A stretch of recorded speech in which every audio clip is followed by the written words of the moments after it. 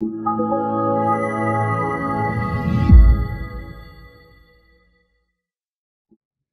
everyone, I'm Michael, and this is Happy English. For today's English lesson, we're going to take a look at natural English pronunciation, especially American English. A lot of English learners have trouble sometimes understanding native speakers, especially Americans. And I think one reason is because when we speak, we tend to squeeze the sounds of the words together, and sometimes we even change the pronunciation of certain words.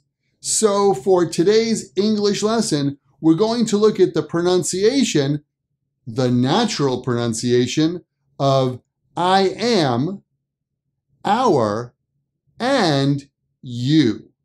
Let's check it out. In spoken English, we like to have the flow of air continuous as we speak. We don't want to have any stops in the sound. A good example of this is the article and an. So I can say, I have a pen. I have a pen. A pen. But apple, I have a apple. I have a apple. That's really difficult to say. That's why we changed the article to an. I have an apple. I have an apple. Saying an apple is much smoother than saying a apple. And so I think that's how the word an became a word. Well, in other cases, the pronunciation is not necessarily a word, but it's just the style and the sound of our spoken English.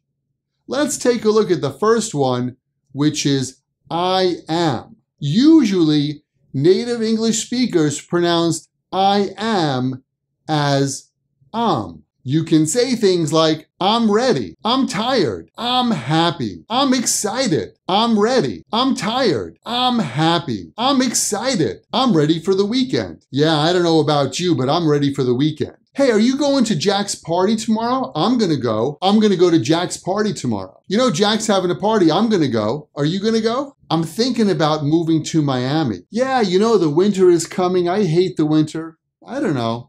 I'm thinking of moving to Miami. I'm thinking of moving to Miami. Yeah, I'm thinking of doing it. Next is our. Our. Generally, our is pronounced R, and we often try to connect the R sound with the next word. You can say things like our office, our friends, our house, our office, our friends, our house. Our friends from Toronto are coming to visit this weekend. Oh, I'm so excited. Our friends from Toronto are going to visit. If you want to visit Happy English, our office is very close to Grand Central Station. Yes, that's right. Our office is located on the corner of Madison Avenue and 40th Street. We just moved, and our new house is much bigger than the old house. Yeah, our new house is so much bigger than the old house. Finally, we have you. You is generally pronounced as ya, ya, ya, ya. You can say things like, you like it? You ready to go? You want to go? You like it? Hey Jack, are you ready to go? I think it's time. Are you ready to go or not? Are you ready to go? I think we're going to be late. Do you want to go to the park? I don't know, do you want to go to the park? Ah, it's a nice day. Do you want to go to the park? I got a new shirt. Do you like it? Yeah, it's new. Do you like it? No, I just got it. Do you like it? How about you? What did you think of this video? Do you like it? Why not leave a comment below and let us know? Hey, thanks for studying today, and I'll see you next time right here at Happy English.